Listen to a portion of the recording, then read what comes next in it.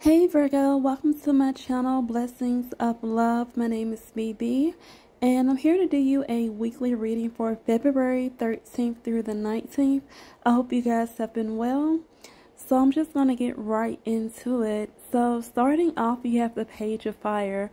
This week, some of you guys may receive some news that you've been waiting for, and that you have listen to your intuition. So whatever this news is that's coming towards you this week, and this news may be coming from a woman, really listen to what this person is telling you. It could be a man or a woman, but with the Queen of Earth, I'm getting feminine energy, and also with the Woman Oracle card, whatever this information you receive, it could be coming from a woman.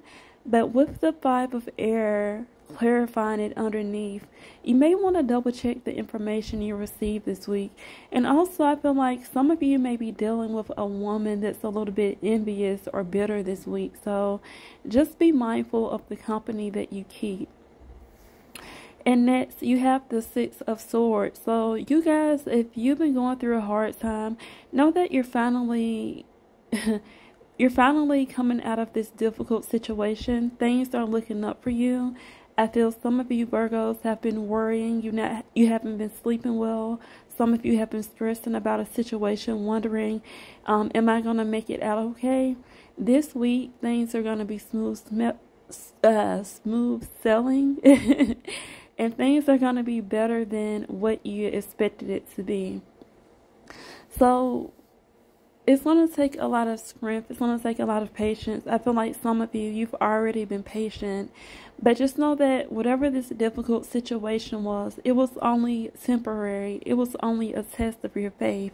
And I see that you guys are going to pass. You're going to pass whatever this test was, whatever this difficult situation was. You're going to come out victorious in the end. So no more worrying, no more stressing. And whoever this woman is that's trying to come up against you, remember, no weapon shall prosper against you. So just be mindful if you receive information from a woman, or just be mindful of who you have in your circle this week. And with the Oracle card of Angel, you have protection. So again, if somebody tries to do something to you, or if you feel like a situation is some uncertainty, or you can't trust someone, know that you're being protected from harm. And again, you have faith. Your prayers are manifesting. Remain positive and follow your guidance. So this week is a week to remain positive, to keep your faith. Don't let anything distract you. Don't let anything, allow you to stress out and worry. Like, you're going to be okay, Virgo. When it comes to love, some of you guys, if you're in a relationship, yes, this person is your soulmate. Continue to put forth the effort in the relationship, because it will pay off. And this is a true love. This is the love that you've been hoping for a lifetime. I'm also getting that some woman may try to interfere in your relationship, but it's not going to work. So let the haters do what they do. But again, nothing's going to stop you. Nothing's going to stop this relationship from prospering, from being what God has ordained it to be.